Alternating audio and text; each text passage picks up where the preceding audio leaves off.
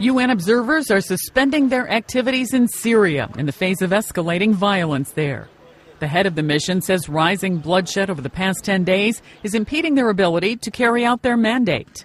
Innocent civilians, men, women and children, are being killed every day.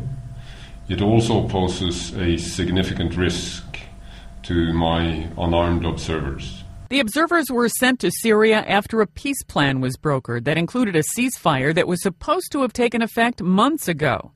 However, the fighting has been ongoing, and the observers themselves have been caught up in the attacks. The suspension, though, doesn't mean the UN is giving up on the plan. The head of the mission says the observers will remain in the country and that he'll review the situation on the ground daily. Sandy Kozel, The Associated Press.